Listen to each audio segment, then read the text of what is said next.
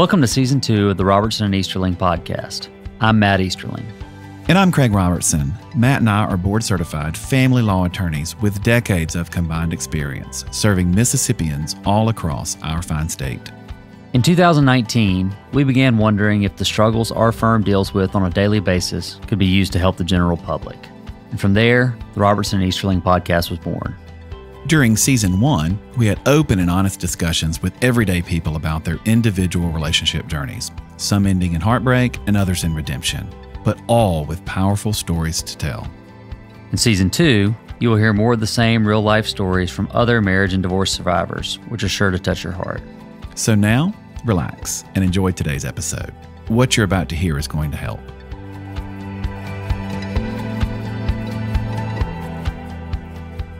Well, welcome back to the Robertson and Easterling podcast. I'm Craig Robertson here again with my law partner, Matt Easterling. And today we're going to be talking about people. We're going to talk about personality types, how people interact with one another, and a tool for giving language to that some of you may be familiar with called the Enneagram. So I met our guest, Sarah, at a Life in the Trinity Ministries Enneagram cohort. And what that is basically a group of people from all over the country of all different types of walks of life and all different personality types who want to dig deeper and learn more about themselves and how they relate to other people. Sarah, thanks for joining us today. Well, thanks for having me. I'm excited to talk. Sarah, I know Craig has done a fair amount of work with the Enneagram, nowhere scratching the surface of the work that you've done, but just so you know, I don't really know anything about it. So do me a favor, could you just tell me what the Enneagram is exactly?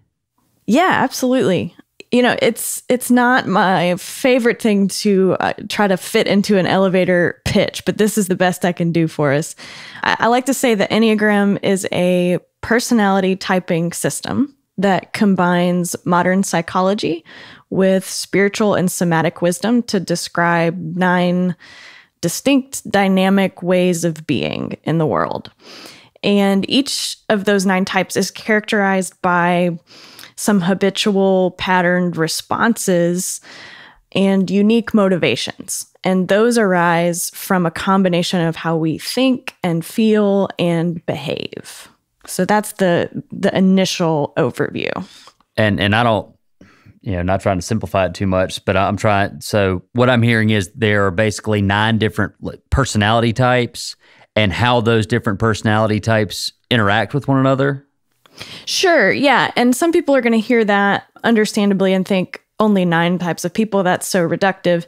And, I would assure you that it's far more complex than that. These are 9 basic umbrellas of types of folks that, are 9 basic motivations and ways of seeing the world. But within those categories, there is endless nuance. There's at least 27 subtypes, and you can shake it out to being 108 different types. And of course, we won't go through all of that today. So 9 basic types. And the idea here is not to put folks into boxes, but the Enneagram can really kind of show us the boxes or the constraints that we've been living in and give us some tools for how to get free of those if we're looking to do that. Sarah, we've been doing this podcast for a while now, and I noticed that iTunes categorizes us in the relationship category, which I guess is true. We are in the relationship business. A lot of people who are listening to this and who have found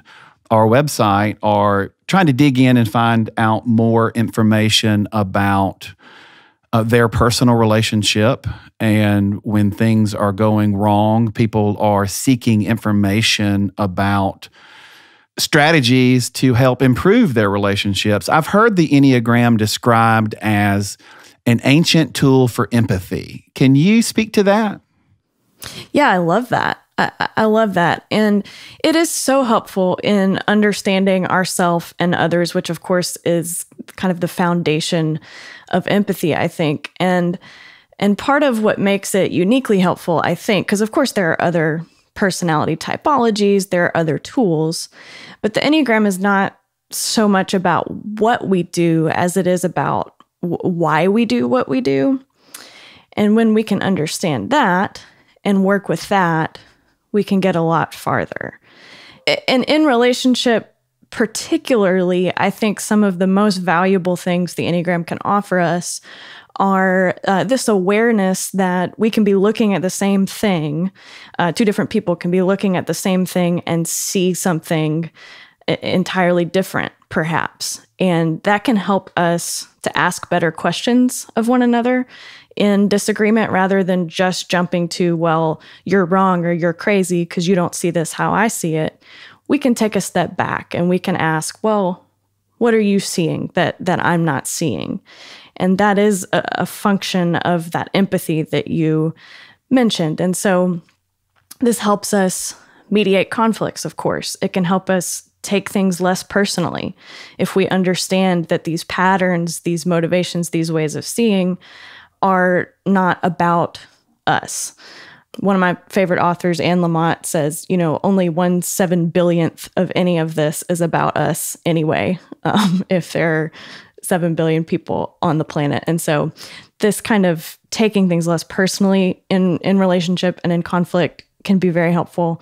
And then you've alluded to this, but it just giving us language with which to communicate more clearly with each other, that is huge. And I'll just, one last thing on the point of empathy. We're taught about the golden rule early in life or in our religious communities. And, there are endless versions of that in all different wisdom traditions. But one we're familiar with often here is, do unto others as you would have them do unto you. And that's great. That's a very important ethic of reciprocity that can start us forming some empathy.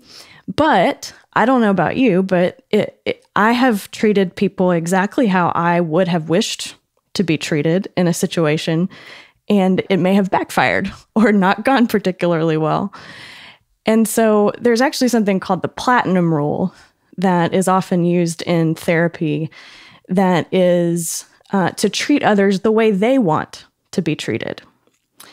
And that requires a little bit of extra work. That requires knowing how others want or need to be treated. And I think the Enneagram is a wonderful resource to that end.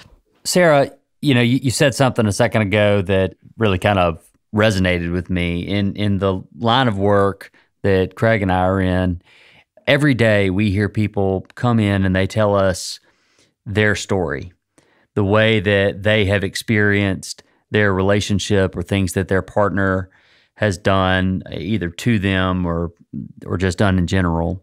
And I've for a long time said that, there's obviously two sides to every story, and then the truth is going to be somewhere in the middle. And it has always been fascinating to me over this last decade to see how two people can experience the exact same thing, the same event, and remember it and regurgitate it in completely different ways.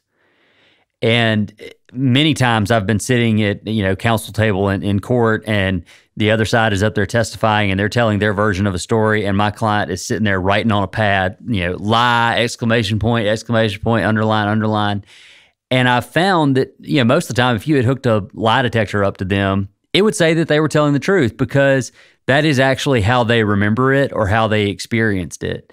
And it's really just fascinating the way that two people can have the same experience, but experience it differently. Right, absolutely. And, the more we know about memory, just from a neuroscience perspective, we know how kind of subjective that can be. But when you add on that we're all experiencing and seeing different things in the moment, and then there's this process of memory and storing that memory over time. Yeah, there's so much room for diversion and different viewpoints that is so much of relationship and conflict. Well, ultimately, we all have a lens through which we view the world, and each individual person is valuable, and the lens through which they view the world is also valuable, but it's not the same. It really, what you said resonated with me just now, the idea of the golden rule. And we don't want to all be treated the same way because we each are motivated by different factors, and our personalities have developed in different ways, which are also beautifully diverse. That's right. Yeah, absolutely. Let's give a little bit of language to some of the concepts that we're talking about. Can you just tell us a little bit more? We know that there are 9 types of being that are defined in the Enneagram. Talk a little bit about the relationship that each one of those ways of being has to the other numbers on the Enneagram.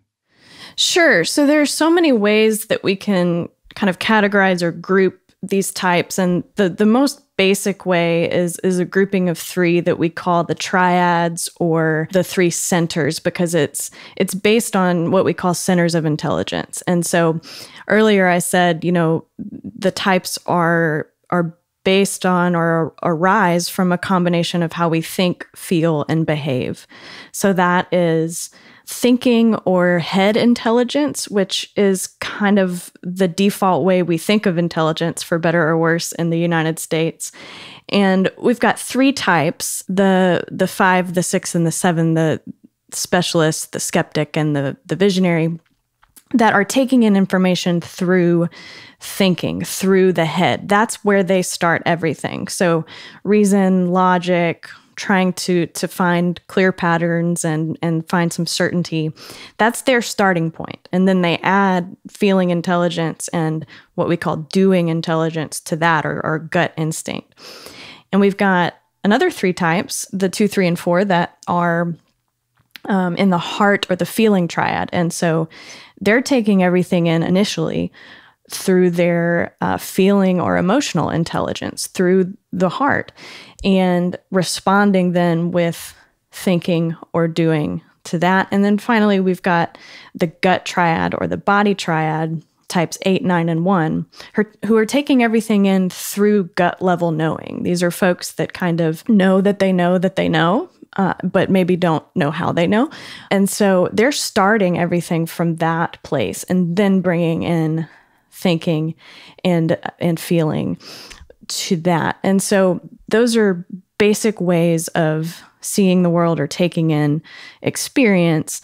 And then from there are further groupings of how we respond to what we're taking in. But I think it's important to acknowledge that, these personalities are not the truest thing about us. The personality is a strategy that we take on and we kind of put on as scaffolding or protection around our true selves or our essence. And personalities are not bad. They have helped us make our way in the world. They have kept us safe and kept us alive. It's just that they can get limiting if we're only using one strategy over and over and over again. We may need more options, more skills, more tools, especially in adulthood. Sarah, talk a little bit about movement, because some of our listeners know that we as human beings respond differently. When things are going well, we respond in certain ways, and when things are harder, we respond in certain ways. Does the Enneagram have language for that? Absolutely. And one of the things that I love about it is it doesn't ever kind of try to confine you to one type. So yes, we have a core type that is our primary strategy for making our way in the world, but there's a lot of movement built in.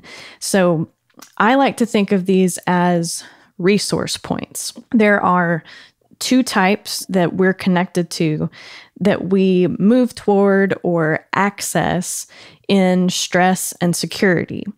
And some people teach that we take on negative characteristics of the stress type and positive of the security type. And that's just not true 100% of the time in my experience. I think that we get helpful resources from both of those points. So let's get direct briefly with that. So I am a type 4 on the Enneagram.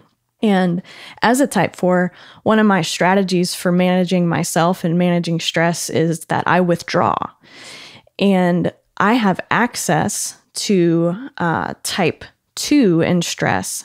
And type 2 are very outwardly focused people. They move toward other people.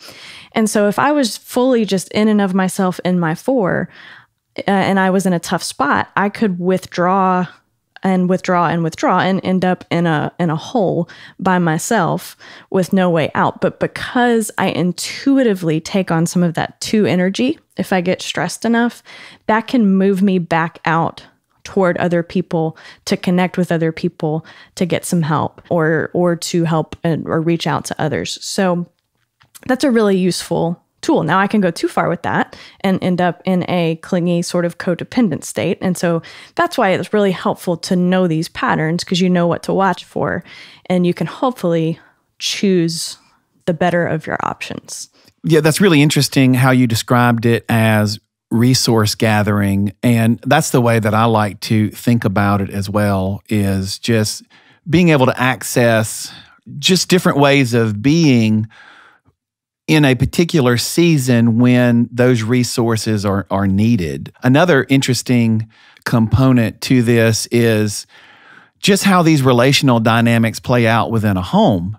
Because, not only does my wife have a way of seeing the world and resources available to her, but my kids do as well. And so it's interesting when you think of these personality types and the dynamics of relationships, whether it be in security or stress, and how we interrelate to one another. Absolutely. I always say that, even just one person working with the Enneagram can vastly improve a relationship or a household, but it's certainly more helpful if all people involved are, and it can be helpful in one-on-one relationships, or like you're saying, in a whole web of family relationships, for sure. Sarah, in a situation where, let's just say one person is working with the Enneagram, improving a relationship, does that have to do with just identifying it for yourself, or can you almost diagnose what your partner's Enneagram is without them actually participating in it? That is a perfect question. I'm very glad that you asked that, because at the end of the day, this is really about personal work that you can do, because these types are based on motivation. It is very, very hard to identify someone else's Enneagram type, even if you know that person quite intimately. And you can really only ever do anything about you. You are the person that you can change. You can't actually force that on anyone else. And so it's first and foremost personal awareness that is valuable about this, identifying my patterns, my habits in responding, and taking some ownership and agency over that. Now, because this plays out in relationship, I have those patterns in and of myself, and then I have those patterns with other types and can start to kind of identify some of those. But it's actually kind of an ethic or a first rule of the Enneagram that we should really try not to type other people or diagnose, as you said, other people, because we could be wrong and do quite a lot of damage. And, you and I, for instance, could do the same thing, but for a very different reason. And at the end of the day, only you're going to know why you do what you do. And I'm only going to be able to figure out why I do what I do. And so it's best to try not to put it on other people, if at all possible. There's also this idea of self-awareness, because, sometimes we don't know why we do the things that we do. I've been an 8 my whole life, but I don't think that I, maybe not even today, fully understand, what deep within side of me motivates me. And so that's what's so interesting, is it's just the idea to stop and look in the mirror and do that introspective work for personal growth. And you've also made a great comment about we can only control the controllables, and those things that we can control have to do with us and us alone, even in the most intimate relationships that we might have, even with our spouse. I hope you're enjoying our show. I'm Kaylin, one of the attorneys who takes care of the Robertson and Easterling clients. I became an attorney because I believe everyone deserves to be treated fairly. If you make the decision to meet with me or one of our other attorneys, we will help you face your fears and be brave despite your circumstances. Listen, my colleagues and I are highly respected for the work we do. I know you are scared and emotional, and that's totally okay. But when the plane is going down, it's important to put on your oxygen mask first before you can care for those around you. Request a consultation from our website or just call the office. Everything really is going to be okay.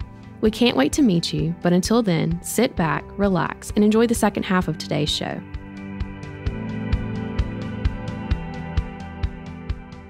Talk a little bit about conflict. Matt and I guess we're in the conflict business because nobody comes to see us unless there is conflict. I have this thing, I don't even know why I ask it anymore, but every time I'm talking to a potential new client, I ask, well, hey, how are you doing? And inevitably, they look at me like, how do you think I'm doing? I'm here, aren't I? I'm talking to you. And so it's funny, though, the different responses you get, because some people are, oh, yeah, I'm okay. It's like, well, I mean, really, you're talking to me, so things can't be that great, can they? But the Enneagram has some language for how people deal with conflict as well. Can you talk about that some for us? Absolutely. Absolutely. One of my favorite ways to talk about this is to look at what we call the Enneagram harmonic groups. And this is another way of grouping those 9 types into 3. And it is about how each type handles conflict or difficulty, situations where our needs aren't getting met, or maybe we're not getting what we want. And this is just a very kind of fundamental way that our personalities try to protect us or defend us. So even if folks are listening and have no idea what their Enneagram type might be, they might be able to start to kind of hear themselves or recognize themselves in some of these strategies. And there are 3 basic strategies. There's a positive outlook strategy in which folks try to deny that they have a problem. Each in their own way. Types 2, 7, and 9 are in this group. And so folks that would identify with type 2 are going to really focus on the other person's problem. They're going to see that more readily than they're going to see their own. So they might take a stance that sounds like, well, you have a problem. I'm here to help you. And type 7s are going to be realistic enough to say, there may be a problem, but I'm fine. Because they're very skilled at kind of reframing into the positive, and personal problems being opportunities almost always for 7s. And then finally, type 9 is really focused on keeping inner and outer peace, kind of avoiding conflict altogether. And so they're going to take a stance that's something like, well, what problem? I don't think there's a problem. So that's one strategy. Well, and before we move on from that positive outlook group, it would seem like on the surface that those would be the type of people that would be easy to be in relationship with. The glass is always half full, but I feel like that's probably not true. Well, it could be for a while and then not so true anymore, because as I think we all know here that, you can't deny a problem out of existence. You can ignore it for a time, but that's going to catch up with you. So if there aren't skills developed over time in a relationship to identify and address problems, then that becomes its own problem in and of itself. So that would certainly be true if you have 2 positive outlook numbers in a relationship. But if, for example, you have a positive outlook number with a reactive number who are going to react strongly and want a response from others and might be a little more focused on the negative parts of the conflict, then that's going to be difficult to mediate because you've got 2 opposite strategies coming to a fore.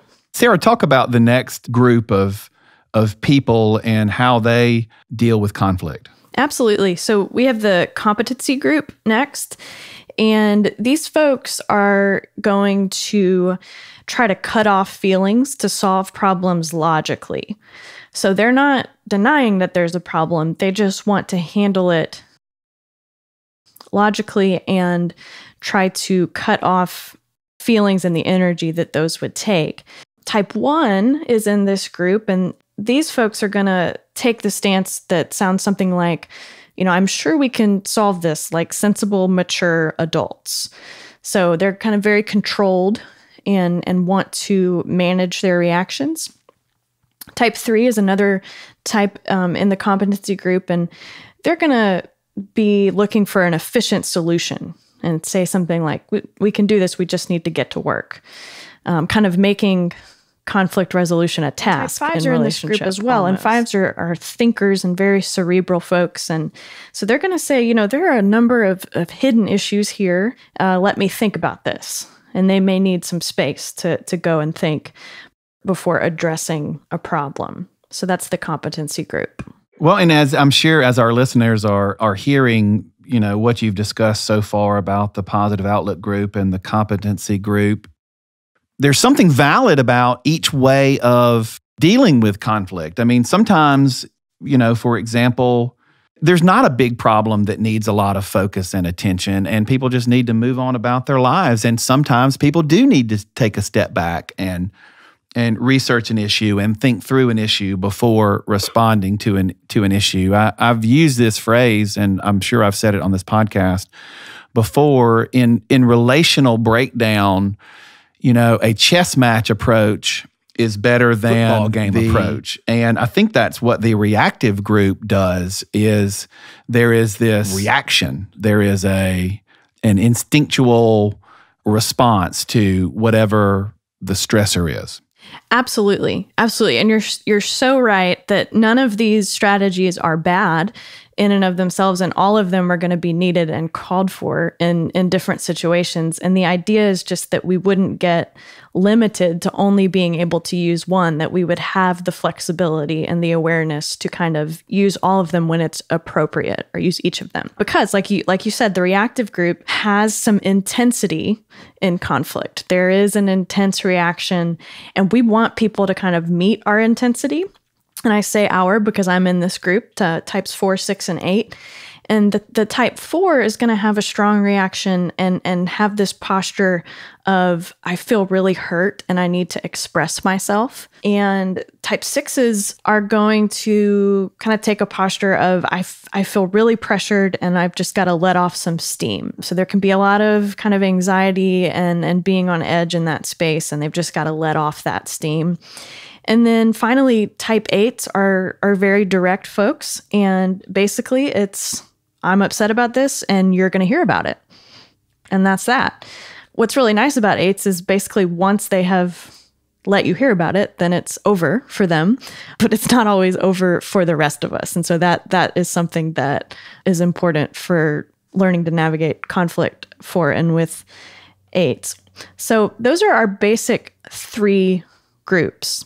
Yes, Sarah, I live that reality with regard to the 8. And the work that I've done around the Enneagram has given me language for that. And I can feel it almost, when there's something that happens, I can feel it almost inside of me and my, wanting to react to something. And sometimes I do a good job of, realizing it and tempering it, dampening it than I do on other occasions. But certainly this gives you a level of awareness with regard to who you are and who you live with as well.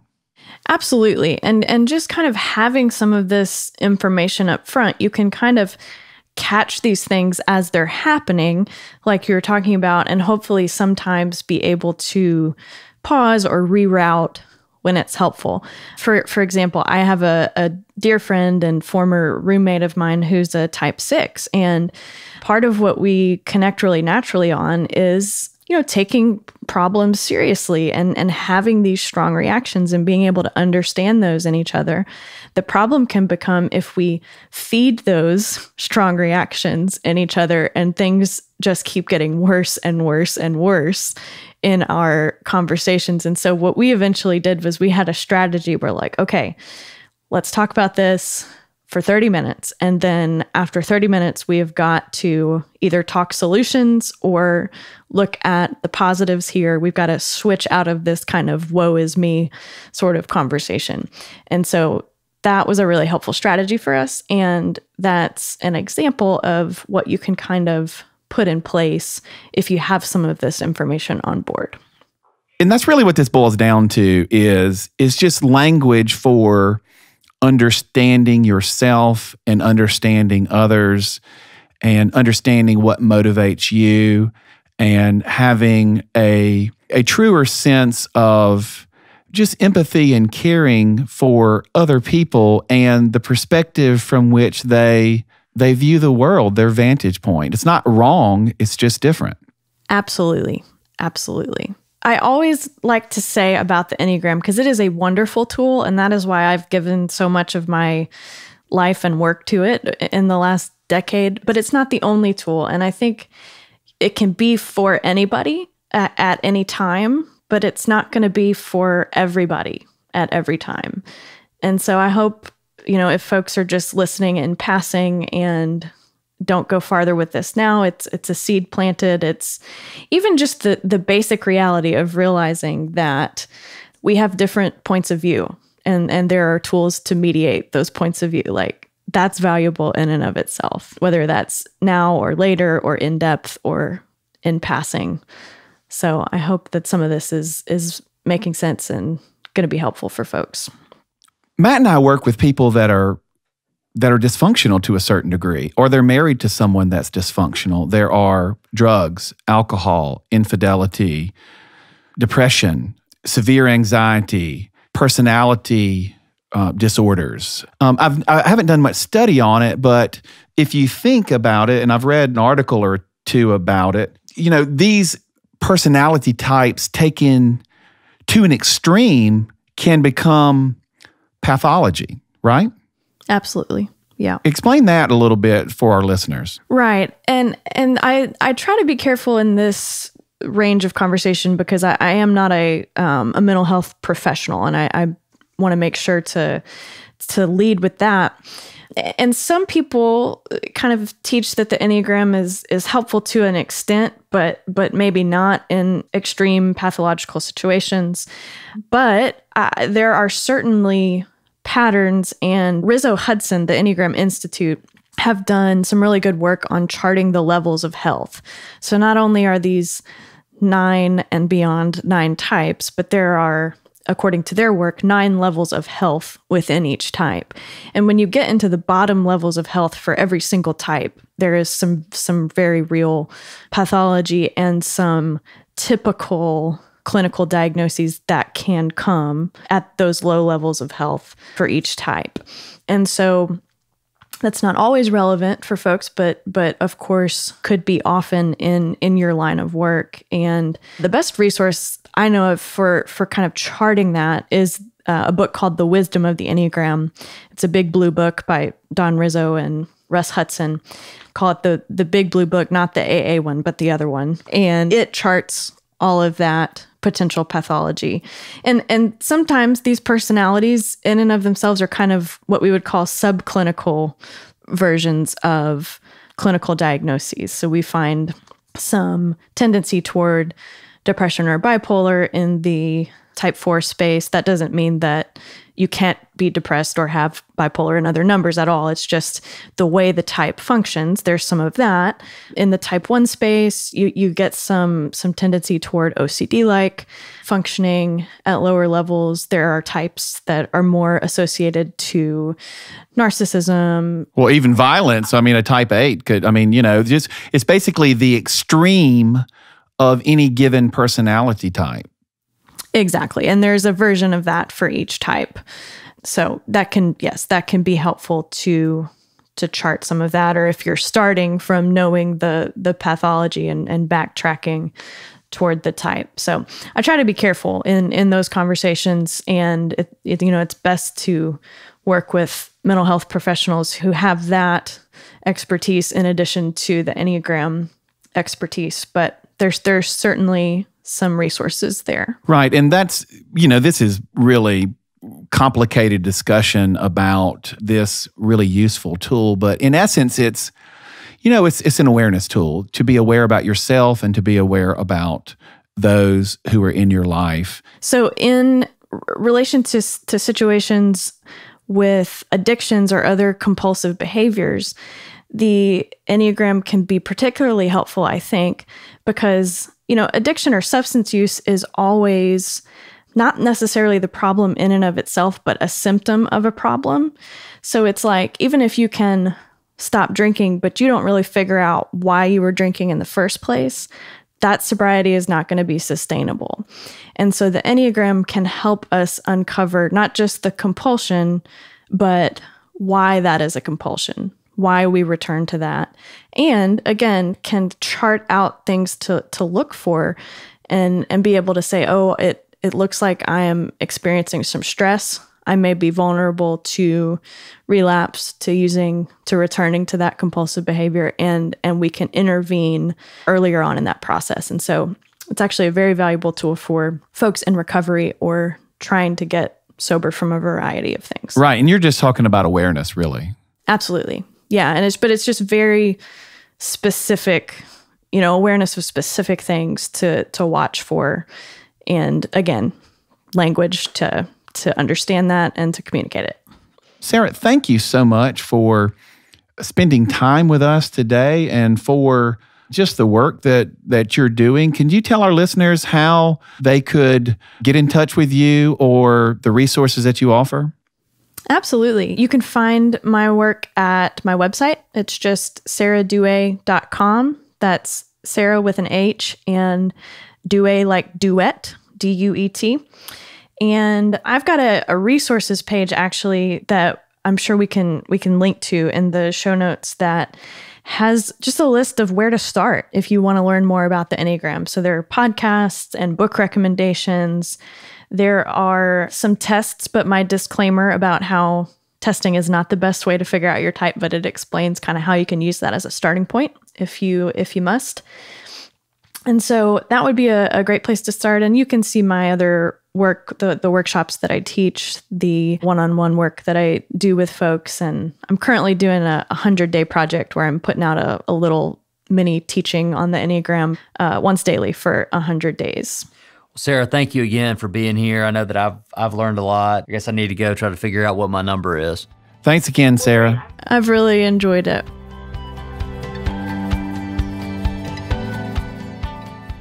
You've been listening to the Robertson and Easterling podcast. Thanks for tuning in. If you need our help, we would love to hear from you. You can request a consultation from our website 24 hours a day, and it takes less than 5 minutes. If you like our show, subscribe to our podcast on Spotify, iTunes, or your favorite podcast player.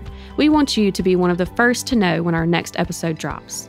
Have a great rest of your day, and remember, there is nothing wrong with arming yourself with information. On behalf of the Robertson Easterling family, thanks for spending time with us.